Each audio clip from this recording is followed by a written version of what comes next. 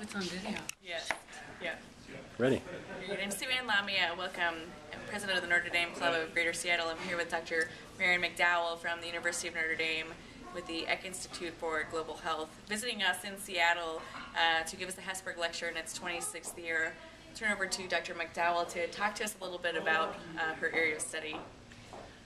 Thank you very much for having me. It was a great lecture, and I really appreciate it.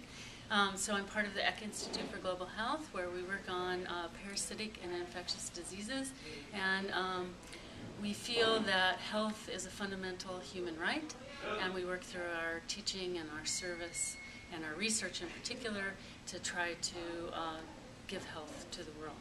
Thanks. Great, and thank you so much for joining us, and to find out more information, follow us online at ndseattle.com. Thank you.